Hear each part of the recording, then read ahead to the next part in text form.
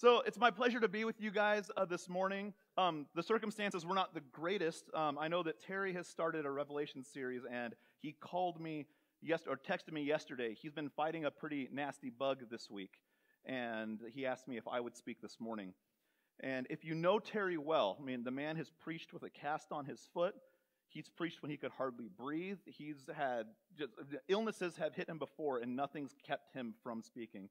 So he's not feeling good for him to ask if I would come and do this today. So please keep him up in your prayers, and just pray that that God heals him 100% quickly and everything, so he can get back on his feet, doing what he loves to do so much.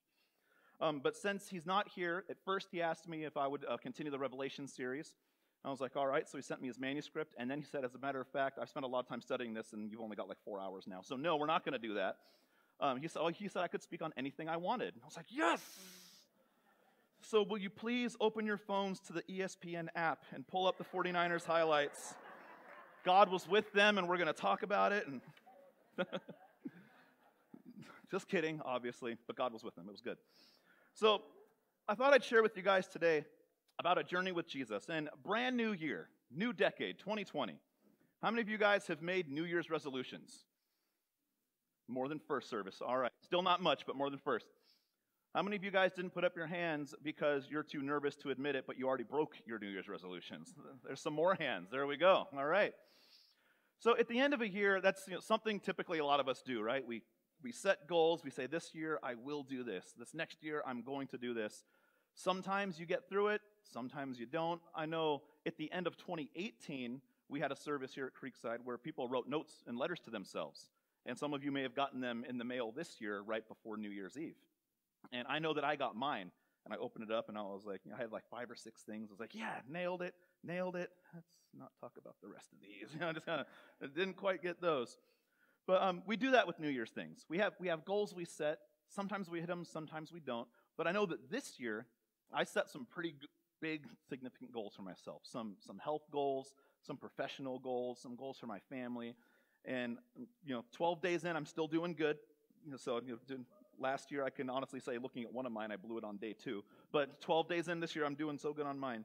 But sometimes we can get so fixated on the question of where we want to go. We set our goals, and that's where we want to go. We forget a big part of the equation. What do I need to do to get there? Sometimes it's easy to look far off and say, that's what I want, and that's not bad, but we can often forget to look a little bit closer and see what we're going to do to help get ourselves to that point. How do we get from here to there? And that's a question that we're going to go over today. But I think there's even a bigger question to ask before that one. If you want to talk about going from here to there, and that's going to be a big point of today, it's not going to really matter where you're going if you don't know where you're starting from. Everyone has a different starting point where they are. And we live in the wonderful world now of GPS. Some of us may remember the MapQuest days. You get in the car, you have the driver and the irreplaceable navigator. That person is reading those lines, and the driver is watching the odometer miles tick because they go, in 0.3 miles, you're going to turn. And if you missed that turn, you couldn't U-turn your paper directions. That was just, now you were done. And it was stressful. But directions, and always say, the one that always confused me was, start out by going west on this street. It's like, I don't know. Can't you say, look at my house and turn left? That would be the easier thing to do. But now we have GPS, and we have laid out directions. But if you don't know where you're starting from, directions are going to take you somewhere else every time. Someone else's directions will take you somewhere else that you didn't necessarily maybe want to go. For example, if I were to tell someone, say, how do you get to Creekside? I would say, okay, well, just like I said, I leave my driveway and I turn right, go all the way down the street until I can't turn anymore, make another right, go under the overpass, up on the freeway, get off on Morello, make a right, I pass this massive tree in the middle of the street, then I turn right again, and the church is on my right. If you can't follow those directions and you miss the church, you shouldn't be driving. But if I told anyone, if they said how to get to Creekside, and I gave them that set of directions, who knows where they'd end up? Certainly wouldn't be here, because their here is different than my here. So when we set goals and we look at where we want to go in our personal walk or our walk with God, I think it's really important to establish, where are we now? Where are you now? Because that's going to change the directions you take and the way that you're going to go. You would be somewhere else, not here. Because directions are not just about the destination. They are about the starting point. Where are you starting? And as we speak this morning from here to there, it's going to be about a journey with God. And we're going to look through some scripture, and we're going to see some awesome stories about how Jesus meets people in some amazing places, and he defines their here. But what's great is we'll see that they never just stay here. He always takes them there. And it's really, really cool. We're going to read a lot of scripture today. Because what I want to do is I want to read the whole story so you kind of get a context of what's going on and not just certain key points. So we're going to read a lot, and I'm going to read all 4 of these passages together, and then we'll start unpacking them and see how Jesus interacted with each person. Sound good? All right, so if you have your Bibles, turn to John chapter 4. We are going to start in verse 6. Some of you may be familiar with the story. This is the woman at the well, where Jesus talks with a Samaritan woman at the well. So, starting in verse 6, we're going to read all the way through to verse 30. So it's a big chunk, but stick with me. There's a lot of good stuff in here. So here we go. Jacob's well was there, and Jesus, tired as he was from his journey, sat down by the well. It was about the 6th hour. When a Samaritan woman came to draw water, Jesus said to her, "Will you give me a drink?" His disciples had gone into the town to buy food. The Samaritan woman said to him, "You are a Jew and I am a Samaritan woman. How can you ask me for a drink? For the Jews do not associate with Samaritans." Jesus answered her, "If you knew the gift of God and who it is that asks you for a drink, you would have asked him and he would have given you living water." "Sir," the woman said, "you have nothing to draw with and the well is deep. Where can you get this living water? Are you greater than our father Jacob, who gave us the well and drank it himself, as did also his sons and flocks and herds?" Jesus answered, "Everyone who drinks this water will be thirsty again, but whoever drinks the water I give him will never thirst. Indeed, the water I give him will become in him a spring of water welling up to eternal life." The woman said to him, "Sir, give me this water so that I won't keep getting thirsty and have to keep coming here to draw water." He told her, "Go call your husband and come back." "I have no husband," she replied. It's about to get real. Right? Jesus said to her, "You are right when you say that you have no husband. The fact is, you have had 5 husbands, and the man you have now is not your husband. What you have just said is quite true." "Sir," the woman said, "I can see that you are a prophet. Our fathers worshipped on this mountain, but you Jews claim that the place where we must worship is in Jerusalem." Jesus declared, "Believe me, woman, a time is coming when you will worship the Father neither on this mountain nor in Jerusalem. You Samaritans worship what you do not know. We worship what we do know, for salvation is from the Jews. Yet a time is coming and has now come when the true worshipers will worship the Father in spirit and truth, for they are the kind of worshipers the Father seeks. God is spirit, and his worshipers worship in spirit and in truth." The woman said, "I know the Messiah called Christ is coming. When he comes, he will explain everything to us." Then Jesus declares, "I who speak to you am he." Just then his disciples returned and were surprised to find him talking with a woman, but no one asked, "What do you want?" or "Why are you talking to her?" Then, leaving her water jar, the woman went back into town and said to the people, "Come see a man who told me everything I ever did. Could this be the Christ?" They came out of town and made their way toward him. So that's the end of passage number 1. Passage number 2, and we're going to unpack these all together in a little bit. Passage 2, we're going to go to Luke chapter 24. So back to Luke 24. Now, a little bit about this context about what we're about to read. We have a couple of men walking on a road to Emmaus. These were disciples, not disciples of the original 12, but Jesus had been crucified.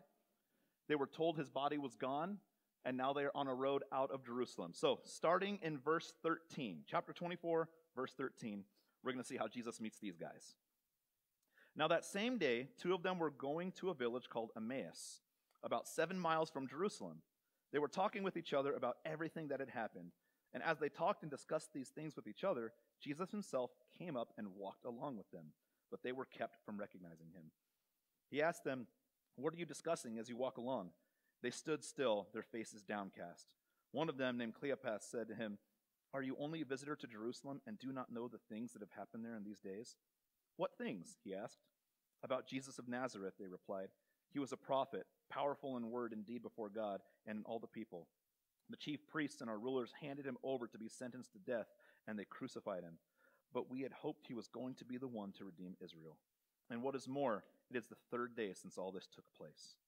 In addition, some of our women amazed us. They went to the tomb early this morning, but didn't find his body. They came and told us they had seen a vision of angels who said he was alive. Then some of our companions went to the tomb and found it just as the women had said, but him they did not see." He said to them, "How foolish you are, and how slow of heart to believe all that the prophets have spoken. Did not the Christ have to suffer these things and then enter his glory?" And beginning with Moses and all the prophets, he explained to them what was said in all the scriptures concerning himself. As they approached the village to which they were going, Jesus acted as if he was going further. But they urged him strongly, "Stay with us, for it is nearly evening, and day is almost over." So he went to stay with them. This is where it gets real for these guys. When he was at the table with them, he broke bread and gave thanks. Well, he took bread, gave thanks, broke it, and began to give it to them. Then their eyes were opened, and they recognized him, and he disappeared from their sight. Then they asked each other, "Were not our hearts burning within us while he talked with us on the road and opened the scriptures to us?" They got up and returned at once to Jerusalem. There they found the 11 and those with them assembled together, and saying, "It is true, the Lord is risen and appeared to Simon." Then the two told what happened on the way and how Jesus was recognized by them when he broke the bread. The next passage is John chapter 21, and due to time, I'm actually going to abbreviate this one. But John, this is again, Jesus has been crucified, resurrected, and he has appeared to many people. John has decided he doesn't want to talk to Jesus right now, and he is back on his boat fishing. John, before Jesus found him, was a fisherman, so John has returned to what he was doing. And when he's on the boat fishing, they fish all night, they don't catch anything, and a man comes to the shore and tells them to cast their nets on the other side. They cast their nets over. This is not the first time Jesus has done this with these guys. The nets are too big to pull in the fish. It says here, Jesus is talking to Peter, Peter goes, and when he's out there fishing, he casts the nets, the fish come, Peter recognizes this as Jesus. He jumps off of the boat to go back to Jesus. He recognizes who is there, what he's done, how Peter has been hiding, and he jumps back in to go see Jesus. Jesus has a conversation with them over dinner as they're eating a lot of these fish they just caught. He asks him 3 times, says, "Simon Peter, do you love me?" Simon Peter all 3 times says, "Yes, I love you." And Jesus tells him to watch my sheep. The last one is Matthew 9:9. This one is really short, but there's a lot in it. Matthew 9:9 says this: "As Jesus went on from there, he saw a man named Matthew sitting at the tax collector's booth. 'Follow me,' he told him, and Matthew got up and followed him." Short and sweet, but there's a lot right there that we're going to get to. Now, I love these stories. These stories are incredible, beautiful stories about people that have a very powerful encounter with Jesus that changes their lives. And I would love to hear their side of the story, how things played out. Like, imagine yourself the woman at the well. Now, a little bit about her. Samaritans were people that the Jews did not associate with. But it says that this woman went to the well at the 6th hour. That was after everybody else was already at the well. So she was an outcast, hiding herself from her own people. She didn't want to be seen with everybody else. She was ashamed of her life, and she was going where no one else would be there. But lo and behold, Jesus is there. And Jesus, it's almost like he's a little harsh at first, right? They're talking, he's like, "Get me water." "Oh, you don't have anything." "Go get your husband." "Oh, you're not married, are you?" He kind of drops this truth bomb on her and totally confronts her on what she's doing. He says, "You've had 5 husbands, and the man you're with now is not even your husband."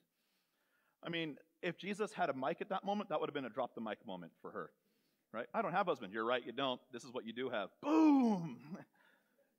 But she's still curious, and she asks him about what's going on, and through their conversation, you see, he reveals himself to her. But for this woman, and it can be true for some of us too, the gospel is bad news before it becomes good news.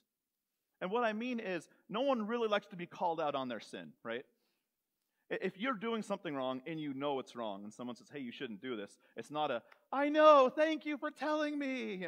That's normally not the reaction you have when you're called out on something. So when Jesus comes and says, "This is what you're doing," it's typically not a hooray moment.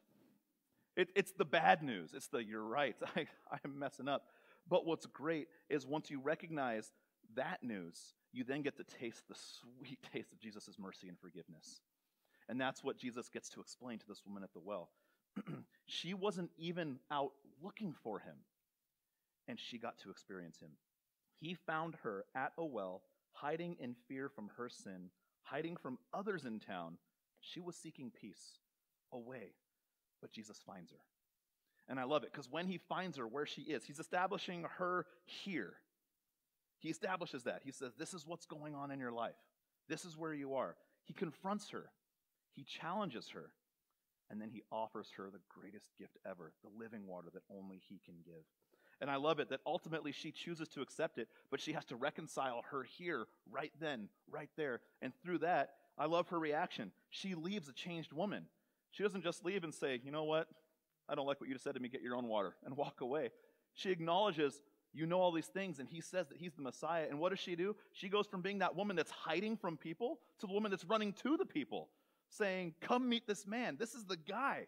This is the Messiah. He just revealed who I am to me. She's not hiding anymore. Jesus did an amazing thing with her, meeting her where she was, taking her to the place where he knew she needed to go.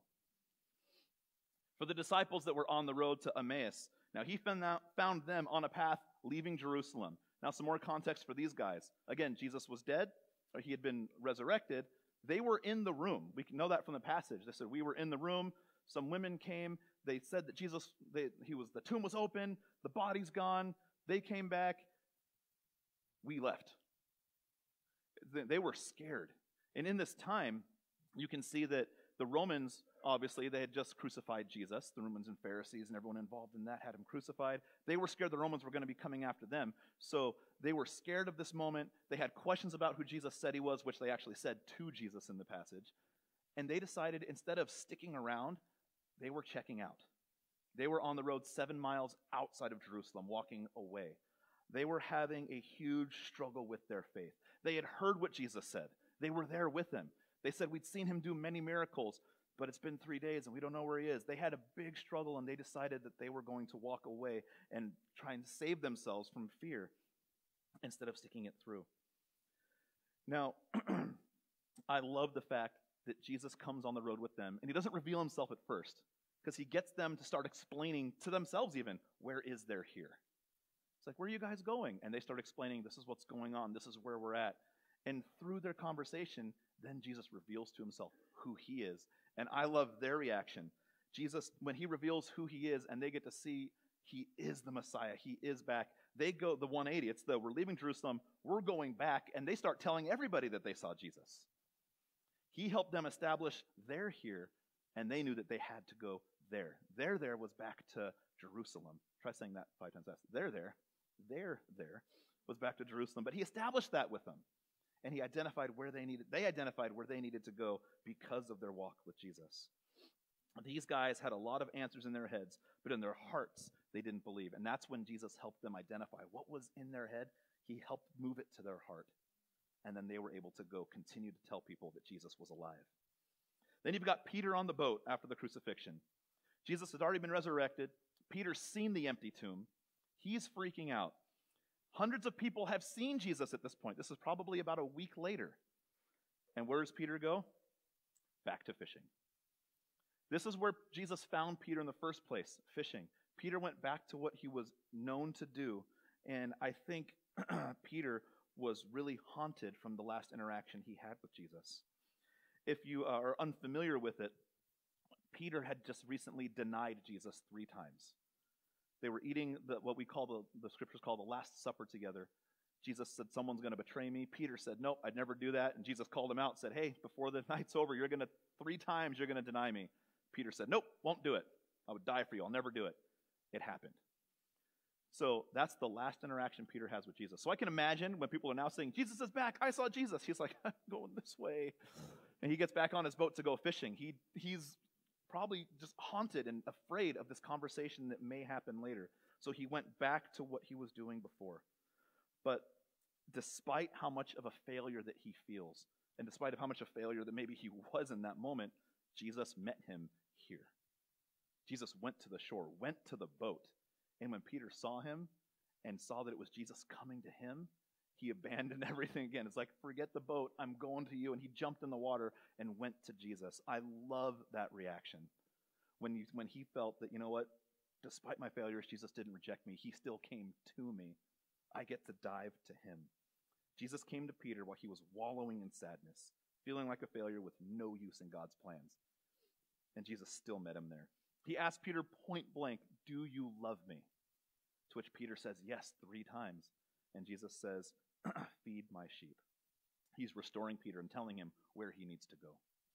And finally, Matthew. Like I said, this was the shortest one in all the scriptures we read, but there's so much packed in here. So Matthew, his real name was Levi. And we find that in different Gospels when they talk about the tax collector Levi. This is the same guy. But Levi was a name that was not just given to anybody. Levi was a name that if a parent gave that to their child, they wanted their child to grow up to be a Levitical priest in the time, a master of the law, a master of the scriptures. They were going to be in priesthood, and they were going to be experts. If you had that name Levi, that's who you were. And so, did anybody here, if you grew up going to church and you grew up going to Sunday school, you get the children's ministry lessons. Or imagine doing that every day. Not just Sundays, that's what you do every day. And then at night, you go to another program, or there's a thing called Awana that I know a lot of kids really like to go to, where it's another church-based like school studies type thing. And imagine doing that in the day, and then Awana at night, and that's just what you do. If you did that for years starting now, you would not even come close to what a Levitical priest knew, because they did that from birth. Your name was Levi. You had your job, career set, lined out for you. But where does Jesus find him? A tax collector. If you don't know much about tax collectors, I know we don't like them now to this day, and then it was even worse back in Bible times. You see, tax collectors were Jewish people working for the Romans. And to give you some context on just how brutal that is, let's imagine today, let's say United States gets invaded by another nation, the other nation takes over. If they were to treat us today the way the Romans treated the Jews back then, to give you some context, they would come in, they would take a third of the Christians immediately executed. They would take another third, and they would have you crucified along the roads just to establish their fear and their power and authority over you. And then the remaining third now have to live under that rule and that fear of what could be should they not follow. So, now imagine you're one of the third left. You survived the 2/3 cut. But one of your friends says, you know what, I'm going to save my own skin. I'm going to go work for these guys, and that's going to mean I'm going to be robbing you so I can survive myself. You probably won't be too close with that person anymore, because now they're joining the people who just wiped out everybody else. Tax collectors. Everybody get it now a little bit? When the Jewish people saw a tax collector, they were scum. Do not associate with them. They are our own people working for the enemy. And this is where Jesus finds Matthew. I love it. Matthew is at his tax collector's booth. He is in the place where he is hated by everyone that he sees, and Jesus goes there to see him. And when Jesus sees him, he says, hey, follow me. Can you imagine the acceptance Matthew felt in that moment? To know that everywhere he goes, he's rejected, but people still have to do what he says, because he would steal and he could lie and he could say things that could have them arrested or killed. But finally someone comes to him and says, follow me. This is a big thing for Matthew. He's sitting at his table that literally represents that he's given up on himself. He's given up on the life that was intended for him because his name was Levi. He's passed it on. He'd rather please himself than please God, and God still meets him there. I love it. Jesus says, follow me. I think that through all of these stories, there's some principles that we get to apply to us about our here and how we get to go there and how God works in each and every one of us. And firstly, what I love in these is that I learned that we don't find God, God finds us. God finds you no matter where you are. And it's often at a time and a place that's really not going to fit your schedule. You can't really write in, oh yeah, doing this, meeting with God on this time will change everything here, and then go back to the rest of your life. It's just, you don't get to plan these things a lot. But when God found me, it was at a very inconvenient time in my life. Not how I mapped it out. Now, a lot of you may know my story. I grew up in church, this church specifically. My grandpa was the pastor here before, Pastor Terry. And I was here every Sunday, every Wednesday night. This church was a second home to me. And if you were to ask me questions about the Bible and Bible stories, I could tell you the answers. I knew the stories, knew the scriptures. The first person to turn to the book in the Bible there, boom, got it. Like I was there. I had a whole lot of head knowledge. And on top of that, I knew that when I grew up, I wanted to be a baseball player. I loved baseball. through elementary school, middle school, and even in high school, I was playing baseball. I loved it. I ate baseball, slept baseball. I would breathe baseball. I had my dad as my coach for a number of years. And on top of that, he would take me to batting cages and do private lessons and training sessions, and he would buy me special gear so I could get better, and I played all the time. And I got really, really good. I made some all-star teams. I have trophies that I earned, not that were given to me. Trophies that I earned. Thank you. Had to clarify that. But I loved it. I absolutely loved it. And my plan was, I said, I'm going to play this. I'm going to go pro. I'm going to play through high school. I'm going to go play in college. I'm going to get scholarships. I'm putting everything I have into this. I'm going to do it. And then God changed things. Now, when George Willis was my youth pastor, some of you may know Pastor George. He was the youth pastor here. He is now the lead pastor at Generations Church in Pleasant Hill. When he was my youth pastor, we went to camp. And I went to camp every year, loved camp. I had an absolutely great experience at camp every single time I went. And one night, we're at camp, and God gave me the biggest haymaker he could give me in my life at that moment. I'm sitting there, and we're singing, and it was God just like, Dustin, wake up. And he totally convicted me for the sense that I had all this head knowledge, but I was not having much heart knowledge with God. I could answer all these things, but I wasn't necessarily living it out. Now, I wasn't going and doing horrible things, but I really wasn't living the life that God had for me. I was focused on what I wanted, and God told me that he had a total change for me, and it was there at camp one year that he put in my heart to be a pastor. I know, baseball, pastor. Like, those are just very different career choices, but God had laid it on my heart. He told me that my head was, I had it all here, but when I moved it here, he had something so much better than I ever could have imagined. Not even close to sports. Now, for me, that was very inconvenient. I mean, it was like, I've spent years doing this. You want me to not do that and do this? And long story short, God was like, yeah, I do. I want you to do this instead. And looking back at it now, no regrets for what God has done in my life, choosing to do this instead of baseball. And I know people say, like, oh yeah, I was good, I'd have gone pro. I don't know about their story, but I was good and I'd have gone pro. Right? I had this thing down. But God totally had a different thing in mind for me, and I love that I'm doing what I know he set me on the path to do. I wasn't going to camp looking for answers, but God met me there. He knew where I needed to be for him to meet me and to totally rock my world. I was open to hearing from him. I wasn't pushing him away, and man, it changed everything in an amazing way for me. Wouldn't it be nice if you could have your life in order when you encounter God? Right? If you could schedule it, or if you could say, oh, God, what do you want me to do in my life? And God says this. You're like, I'm already doing that. Perfect. Not often does that happen. I don't think anyone's ever told me that's happened to them, but often it's, God has his plan, and when he reveals it to you, it's something different, but man, it is so full of joy. It is so amazing when you totally give yourself to the plan he has, and you see when God says, God, you met me here. And now you're showing me how I'm going to go there. And it's not my plan taking me there. It's your plan. Proverbs 3, 5, and 6 says, trust in the Lord God with all your heart and lean not on your own understanding. In all your ways acknowledge him, and he will make your path straight. Now I love this. Notice how it doesn't say, trust in God with all your heart and lean on your understanding.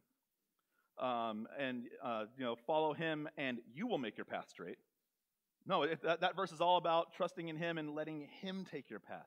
Knowing that when he takes from here to there, it may not be where you were thinking of going. It may not be where you want to go. He did the same thing with Jonah. Jonah definitely did not want to go. But God took him there, and God did amazing things through it. And I love it when God meets these people. In the stories that we read today, when God met them, he never told them to stay here. He met them here. Wherever their here was, he met them, but then they got to move. It was never about meeting God and staying where you are. It was always about moving forward with him. It's always an opportunity to grow. I hope that makes sense. The woman at the well, he defined where her here was. He got her to say it. You're right, you know these things about me. And then through the revelation, she went to tell people in Samaria about the Jesus that she had just met.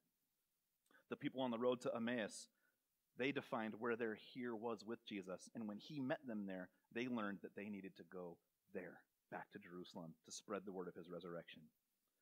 Peter took the opportunity to run and go back to here on his boat, but God met him in his here. And Peter learned he needed to go there. And Peter went on to do amazing things in the church, being the rock of the church. It always starts with defining your here. And that's going to be different for every one of us. Everyone's going to have a different, God, where am I right here? But when we ask God, say, God, meet me here, he'll meet you here. And you'll get to go there. And it's an amazing thing. And secondly, I love that I learned in this that God doesn't find us unusable, but we can choose to be unuseful at times. Again, God doesn't find us unusable, but we can choose to be unuseful. Jesus never told Peter he was a failure. Now, Peter did some things in Scripture where you go, man, this guy just doesn't get it. Keeps doing things over and over. But Jesus never told him once that he was a failure and he couldn't use him. But Peter did that to himself. You see, he decided that after he had walked away from God and Jesus and denied him 3 times, he went back to the boat because he was dealing with his failure. He was saying, you know what, Jesus, you can't use me. I need to go back to what I was doing before because I messed it up and I couldn't follow. God never says that to us. We say that to ourselves. And that's where we find him at this point. He's letting his failure define him and keep him from doing what God has called him to do. And I love this redemption story with him because it shows that, man, no matter how we mess up, no matter your past, no matter where you've come from, God can use you. God will use you. And the only thing that keeps that from happening is when we choose not to let him use ourselves. Our past and our failures do not define us. 2 Corinthians 5:17 says this, therefore, if anyone is in Christ, he is a new creation. The old things have passed away, and look, new things have come. We have the ability as humans to totally dwell on our past and totally live in regret. And I shared this first service. I had a dog that didn't live with much regret in her life. If she did something wrong and she got in trouble for it, she'd do it again. And she'd do it again. At one point, she ran into the door, and we're like, all right, well, you're going to learn from that, right? Nope. Bam, ran into the door again. You know, so some animals don't often live with much regret, but people, we live with regret. We have the ability to pull ourselves back to say, oh, I can't do that because look at what I've done, or I'm disqualified because of this. Truth is, hard, honest truth, if our past defined our ability to serve God in our futures or in our present, there'd be no church. There'd be nobody here doing worship, nobody here teaching, except for my wife, Stephanie. She'd be perfect, ready to do whatever she wants. Or Pastor Terry, him too. But, our past, if that was a qualifier or a disqualifier, we'd all be disqualified. But God says, you know what, I can meet you in your failures, and we can work through that, and I can do amazing things because of it to take you somewhere that you never thought you were going to go. Peter got to realize his failures don't define him. Who he is in Christ, that defines him. His love for Jesus and Jesus' love for him, that is his identity. And Peter's able to realize that he was only unusable because he thought he was, and Jesus said otherwise. Never, ever think that God cannot use you. God can and will use you when you let him. The choice we have is to let him use us or choose to do our own thing. I guarantee you that when we choose to do God's thing instead of our own thing, there is so much more joy choosing God's way than could ever possibly happen if you choose your own. And lastly, we all have a story. The story of Peter in the boat and the following a conversation of feed my people, feed my sheep, feed my sheep. This is one that has been given as an encouragement message to Christians and Christ followers for thousands of years. But through those 2,000 years, it's great when you look at this passage. At the end of John, this passage is almost an afterthought. It's at the very end of his book. He writes all about Jesus and the miracles, and if you read through the book of John, the way he writes about Jesus is like the man was just floating as he walked. He writes these incredible stories about how Jesus is the Messiah, and then he throws in at the very end this story about their conversation. But it is right where it needs to be because it helps us understand where he was and how Jesus still returned to him after everything that had happened in his life. The woman at the well, she didn't go back into town ashamed of what had haunted her for years. When she met Jesus, she had a total life change. Her story, Jesus didn't say, your story is a reason you're hiding and you will never talk to people. No, she got to use her story as a catalyst to talk to everyone else. She got to say, this is what I was doing. He knew it all, and look where he's saying to me now. Wow, Jesus will use your story. Everyone has a story. Don't ever think your story is too embarrassing. Don't ever think your story is too bad. Don't ever think your story is too lame. I used to think my story was way too lame. They're like, Dustin, tell us about how you became a Christian. The joke was I was born over there in this room somewhere because I lived here my whole life. My parents grew up in a Christian home, came to church. Grandpa was a pastor. Dad's a youth pastor. Now I'm a pastor. Never did anything really wrong. Never went through any dark places. I love Jesus. My story in a nutshell.